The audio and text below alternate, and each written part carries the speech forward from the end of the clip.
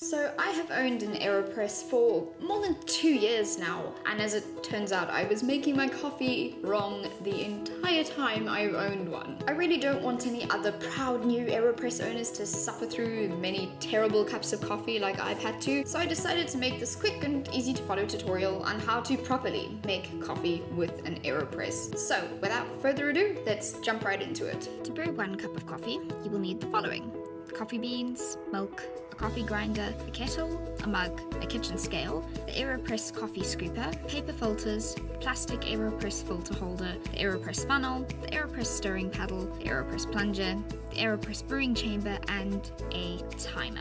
I prefer my coffee to be freshly ground, so I buy beans and use this neat looking antique coffee grinder to grind them. A single AeroPress scoop weighs about 17 grams, so you'll need to grind just enough for that.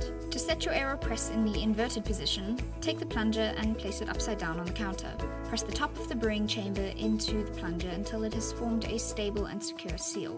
Place the funnel into the mouth of the brewing chamber and pour 1 scoop of your coffee grounds into the AeroPress. Next, boil the water. Sometimes I use an electric kettle, but when I'm feeling fancy, I like to use a stovetop kettle. This one is red, it's super cute, I just love it. Once the water has boiled, let it cool for about 45 seconds so you don't burn your coffee grounds. While you wait for the water to cool slightly, place the filter inside the filter cap and rinse it with a little hot water. Put your AeroPress on top of the scale and set it to 0. Pour enough water into the brewing chamber to submerge the grounds. Gently stir until no dry grounds can be seen, then wait about 20 seconds. Add more water until the weight on the scale has reached about the 200 gram mark. Briefly stir if necessary, then set the timer for 60 seconds and wait for the coffee to brew. While it brews, screw the AeroPress filter onto the mouth of the brewing chamber.